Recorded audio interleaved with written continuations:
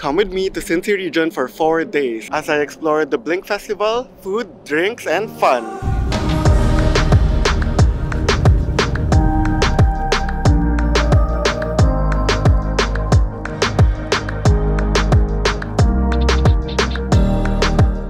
Hey guys, so I'm here at the Cincy Region, which is a combination of both Cincinnati and Northern Kentucky. We're currently at the DeVoe Park in Northern Kentucky, and you can see just across from the river is the Cincinnati skyline. The border between Cincinnati and Northern Kentucky is the Ohio River, which funnily enough is actually owned by the Kentucky state. Hotel Covington is a boutique hotel in downtown Covington in Kentucky.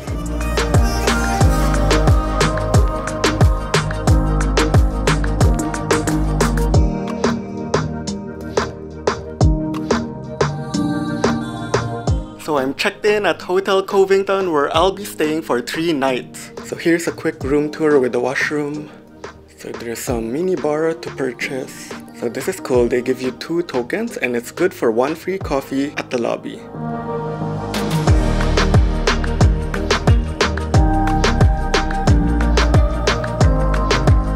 Hey guys, I'm checking out Ghost Baby for the kickoff party of Blink Festival.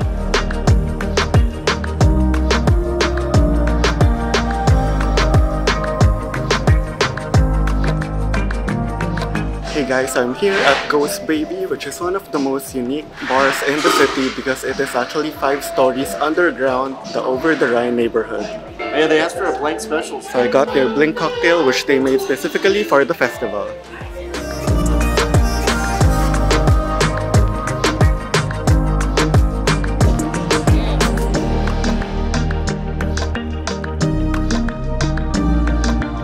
One thing I love about the Cincy region, it's very walkable. So you can walk in both states, both cities, and everything is walking distance in downtown, and it's amazing.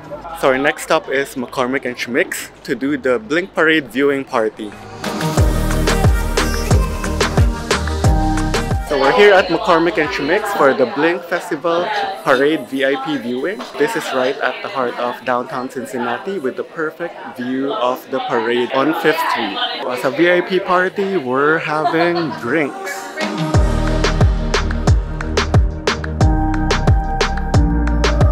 So obviously what I noticed right away are the oysters and shrimps. So we have crab cakes, redneck oysters, some shrimps, some lobster tails, and prime rib. Hey guys, so the parade is starting, so let's check it out.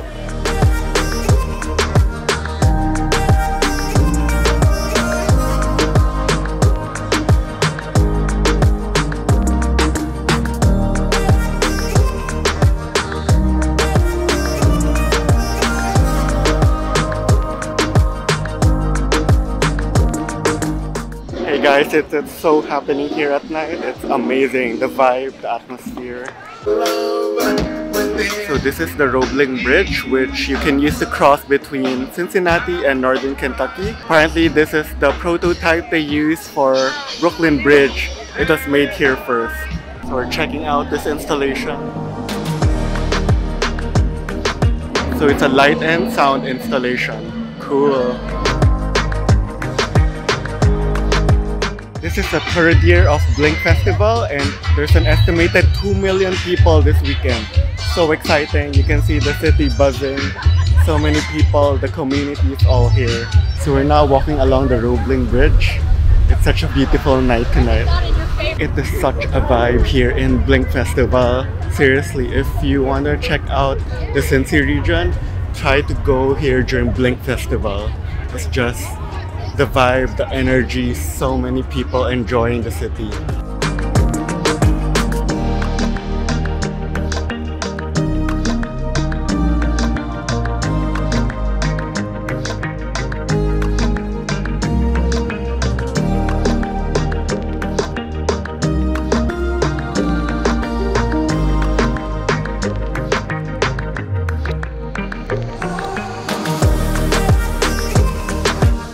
So we are watching the drone show as part of the Blink Festival, and it's amazing. Like 300 drones flying in a choreographed manner with lights and different choreography.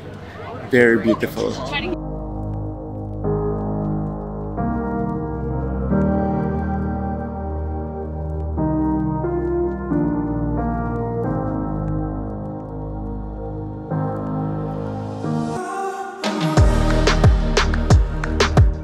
So this is Arcade of Light, and we saw like Pac-Man, Asteroid, and other games in your childhood.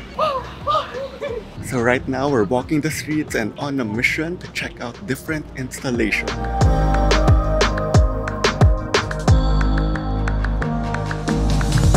This light show at the Mother of God Church is one of the most popular spots. So our hotel Covington also has a light installation in the front of the hotel. And it looks like a black hole. What do you think it looks like?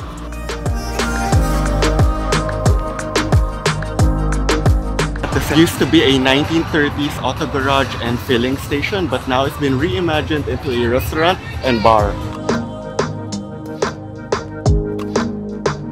They also have cocktails specific to Blink Festival, and they're supposed to glow in the dark, so that's what we ordered, and let's see how nice it will turn out. So this is the lit lemonade, and it lights up through the ice cube, and it has cotton candy on top.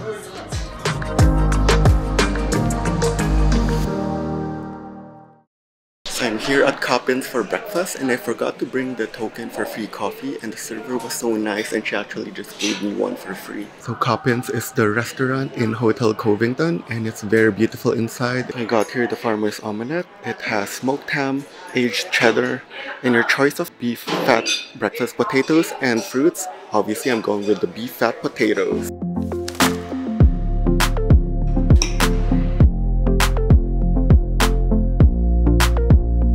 Their dining room is so beautiful. It actually has a sunroof, so it's nice and bright, and the interior is very rustic. Fun fact, so the name Coppin's is actually based on the original Coppin's department store where the building was located. So I'm checking out the new Riff Distillery. It's an award-winning anchor to the Kentucky Craft Bourbon Trail. And it all began right here, behind these doors.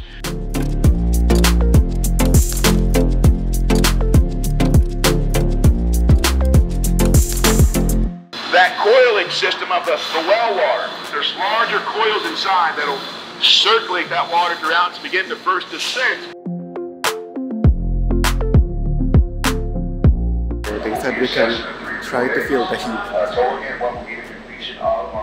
But in doing so, we got to get it into a new charred oak barrel, which what you see here is one of our charred barrels. This is about a light 4. What you're seeing is that alligator skin that's in that barrel.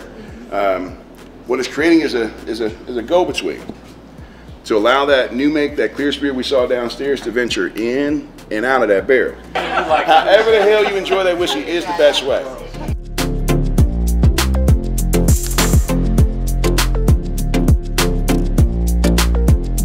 So at the end of the tour, you get to try 6 different whiskey. So from right to left, we did the straight, the single barrel straight, rye, single barrel rye, malted rye, and then the Balboa rye, which is pretty interesting. Yes, Balboa rye is hyper local. The rye comes from Indiana. So we're here at Baker's Table Pizzeria for some farm-to-table pizza. It's actually right across from Baker's Table restaurant, which was the first restaurant the owners opened before they started the pizzeria. So I got the Kentucky meal. I moved here from Oakland, California 7 years ago. And the whole concept was brunch restaurant, local produce, we're gonna make 100% of our bread. So with the Baker's Table, I actually have a table over there. If you wanna come see it, you're welcome to. It was made by a baker. He built it by hand 25 years ago. He bakes on it. Then he sold the bakery. I bought the table. Having a restaurant that made bread and the kitchen was not set up. The kitchen was bad. So we were like limping through trying to make bread, but we didn't have a steam injection oven. We didn't have like the right equipment. So at some point I said, I think I need to open a bakery. We started eyeing this building, and then this opened a year ago. So the concept here is, whereas that's a little bit more fine dining, elevated, hot date, anniversary. Bring your dog, sit on the patio, walk-ins, really casual. The goal is just like a place that people in the neighborhood can be. So all the bread's made with organic, stone ground, whole grain flour, which is like our reason for being here. It was like, can we make a bakery that features local flour exclusively?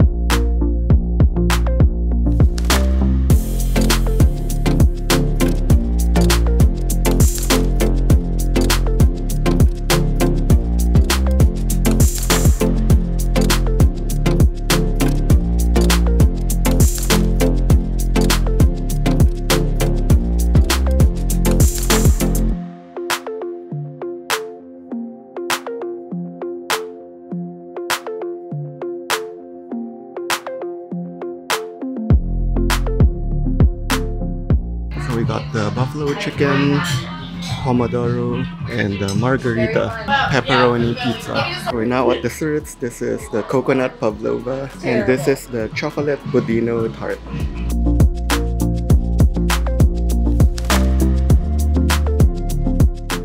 So we're here to have dinner at Boca, which is one of the most popular restaurants in Cincinnati, and it's actually considered one of the top French restaurants in the US according to Travel and Leisure.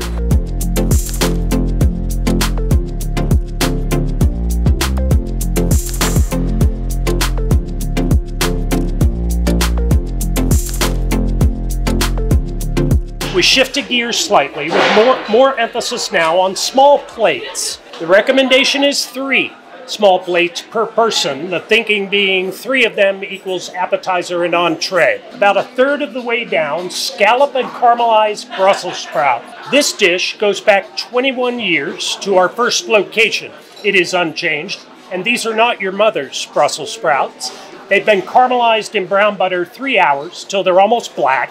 They're dressed in a very intense brown butter truffle vinaigrette, a little frisée and watercress, shaved Parmesan, and topped with a seared diver scallop.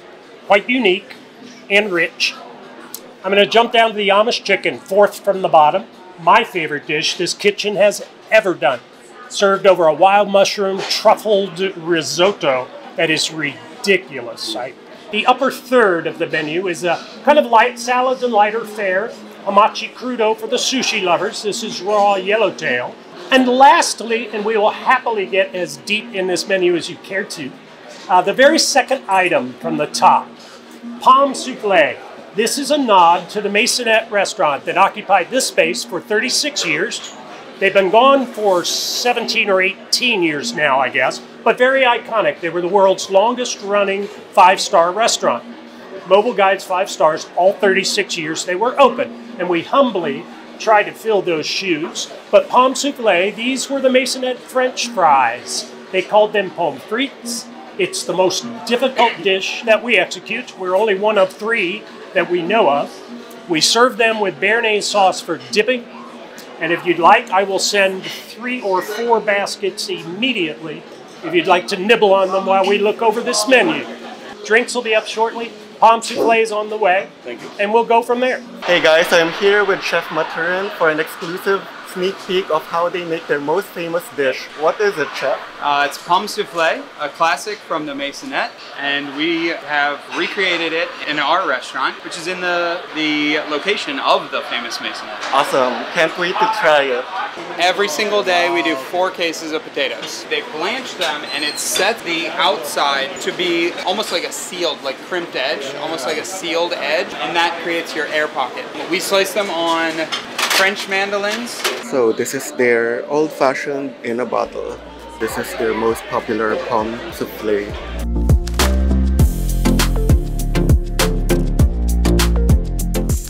Guys, this pomme soufflé is so addicting. This is my 3rd piece already. It's actually hollow inside, so crispy, very potatoey. It has a salt and vinegar taste. So I got the hamachi crudo and the Boca oyster, which is oyster Rockefeller.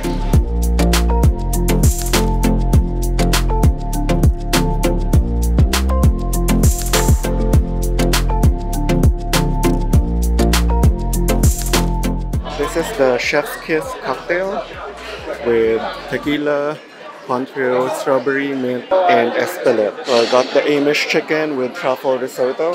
I was torn between this and the filet boca, but our servers swore by this dish, so I just had to try it.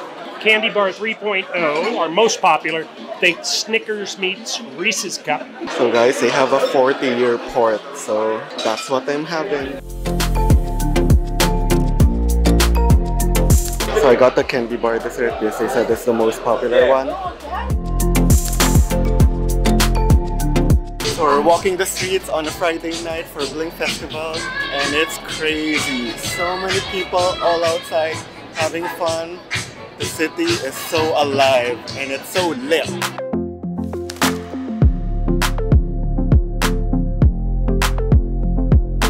From Cincinnati, Ohio.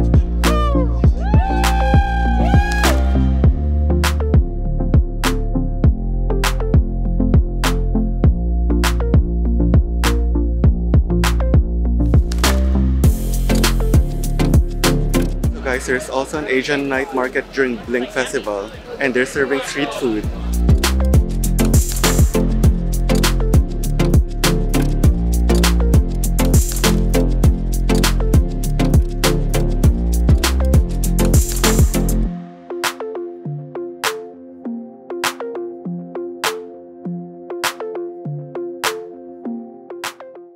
I'm here at the Anchor Grill, which is a 24-hour diner and it's been named the best diner in Kentucky according to Food and Wine.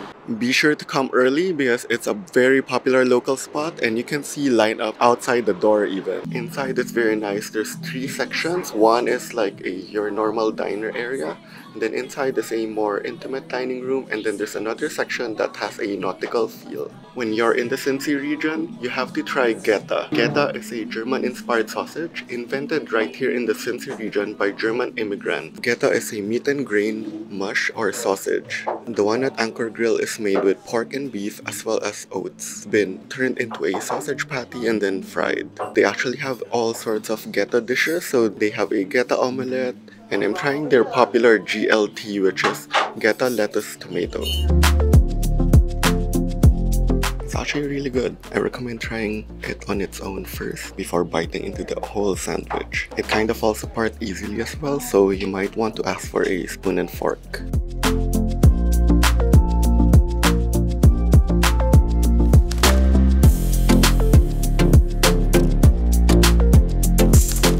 I'm here at Revival Vintage Shop, known for having very rare and priceless bourbons. Some of them over 50 plus years from all over the world. Let's check it out and see what they have.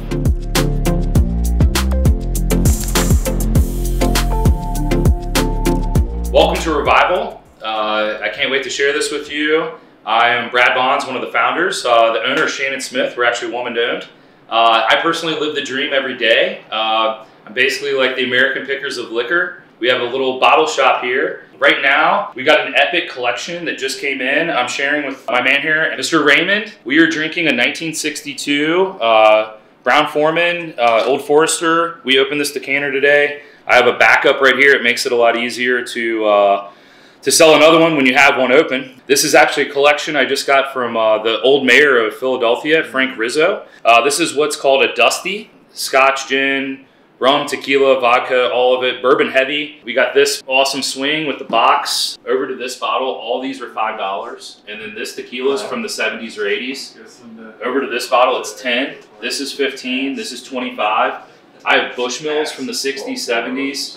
I have a 60s Stewart's Cream of the Barley. This is pineapple cordial from Cuba. This is a digestive from the 20s. Apricot Cuban from the 40s. Just, you know, in a 30s cognac. Absolutely like epic options for a very fair price. Yeah. For me, these are all old baseball cards. And, you know, stuff like this is timeless. It'll never be made again. And no matter what you do, you can't replicate this. And it's like your grandmother's home cooking. If you have her recipe, you just can't make it like she did. And I have it. And I think the proof's in the pudding. And we have it open, you know, so it'd be one thing if I had just a bottle shop and we don't open them, but we open these time capsules and you taste history. So this is a 1962 Old Forester. If you want to take, cheers. If you love spirits and liquors, this is like the spot. It's really like an attraction to be here. We just sold a bottle from 1893. I have several bottles from the early 1900s. They're actually over here. This is from like 1900 to 1915. Nobody even knows what it is. It doesn't say the proof. It doesn't say who distilled it. This was bottled in 29. This is from 1940. This one's from 1908. And then this is early 1900s. Whiskey Rectifier from Cincinnati, Ohio. Epic bottle. This is the Swastika Distillery in Frankfort, Kentucky. And obviously after Prohibition, super cool bottle. Just an epic piece of history. And it's probably from 1910 or so. Pre-Prohibition bitters, super cool seal. I look forward to opening this and making some cocktails at my new place. This is early 1900s distillate, probably bottled in the early like 1910 to 1915 Belmont. And then this is a bigger version of the Swastika bottling. Early 1910s, probably, or barreled early 1910s, bottled probably just before Prohibition. Super sick. And then Very low fill, corks just screwed, unfortunately. But cool piece of history right here. It says 1870 rye. Okay, Brad, so is it time for our vintage tasting? Yes, sir. Let's go. So we have an epic tasting here. This rye is from the early 1900s, probably 1915. It's 54 Grandad. This is done by National Distillers, bonded. I have a 40s, 50s Chivas Regal Scotch. And then we're going to finish off with an apricot Cuban cordial from the 40s. You know, Castro wasn't even in power. This will be your last pour, but I'm pouring it for first.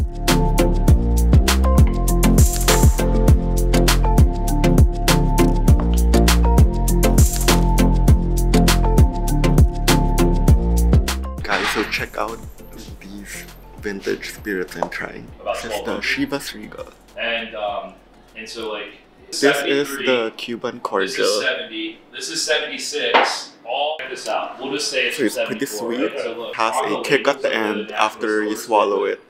But it's very nice and light. It has a nutty flavor. So I thought this was a decorative piece, but it's actually whiskey inside. It's a Jim Beam whiskey. So we have a seal from 1986. Believe it or not, this has Jim Beam bourbon. It's 100 months, so it's probably put in a barrel in the late 70s. And my man Raymond here is going to do a little nip. And so this is actually drinking fabulous right now. Every bottle is kind of different, but this one in particular is just an incredible expression of Jim Beam when they made great bourbon. So this is the closest I can be to being a bartender. So I'm opening the 1962 Old Forester here. Boom.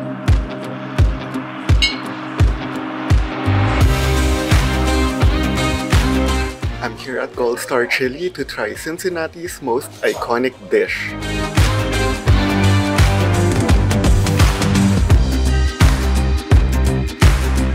So this here is the Cincinnati Chili. It's one of the most iconic dishes in the Cincy region, and it's invented in Cincinnati by Greek immigrants. You get the spaghetti, you get the chili, and you get a mound of shredded cheese on top. And that's called the 3-way. And if you want a 4-way, you can either choose beans or onions. And for a 5-way, it's all of it in one shot. And I got the 5-way here, regular, for $7.89.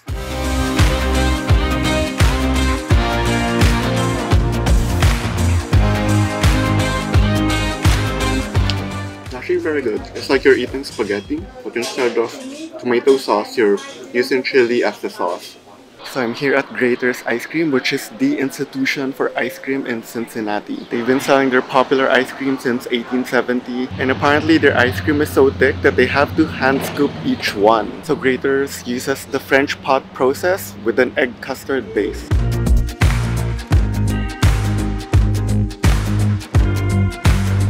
So they also have the popular Cincinnati Buckeye candy, which is peanut butter fudge dipped in chocolate.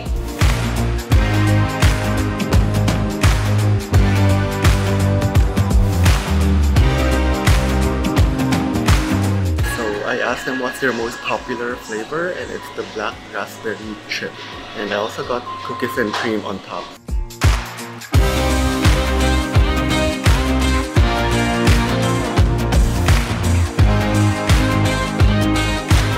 The black raspberry chip. Wow, the black raspberry chip is so good. It's not a flavor I would normally get, but I'm glad I asked what's popular because this is really good. You have to try it. So we'll be having a dinner experience by Chef Paul Liu. It will be an amazing culinary menu that mixes both Asian and European cuisine. Having dinner at the OTR Stillhouse. It's located at a very historic building that's been that way since 1899.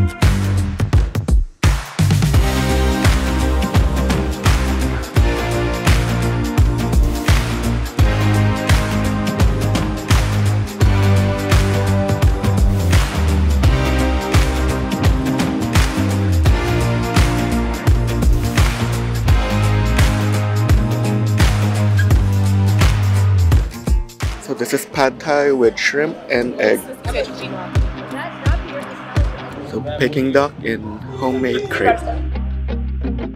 Crispy pork belly over glass noodle. And the only bourbon released by a female in the state of Ohio. It's called Knox Joseph. Yes. Knox Joseph Bourbon, Knox Joseph Distillery. Salute. Thank you all for coming tonight. Salute. Thank you for coming to the Knox Joseph Distillery here in Cincinnati, Ohio. We've had a fabulous time. Yeah, we had such a great time. I appreciate you here. Thank you so much, Thank Michelle. you. Thank you. It's fun, right? Yeah, it was amazing. Yes. Yeah.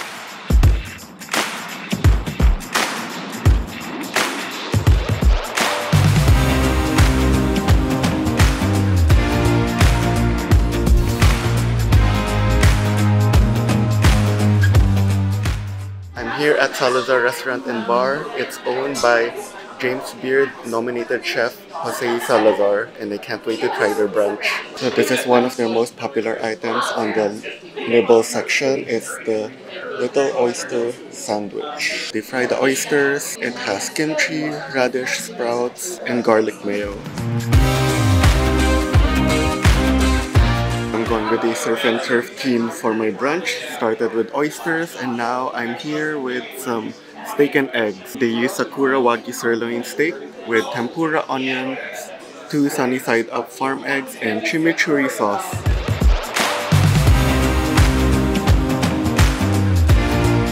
I got the pistachio financier cake for dessert. I had such a great time here in the Cincy region. So now I'm at the airport, and if you want to continue traveling with me, check out this video and I'll see you there.